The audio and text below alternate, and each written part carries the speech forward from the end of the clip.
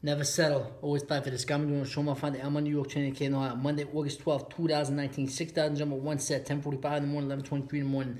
5x fast one to that. That's one between 22 seconds. Routes, cone drill, ladder drills, sprints, maybe some of the bike abs. Focus on this, all right? Routes 2, right here. Carve your name in hearts, not marble. Be a leader to what you can't do. Not let somebody dictate what you can and cannot do in this world. Don't let somebody's preference of what they say dictate what you're doing in life. My goal is full season IFL. Hopefully, like I said, with Cedar Rapids.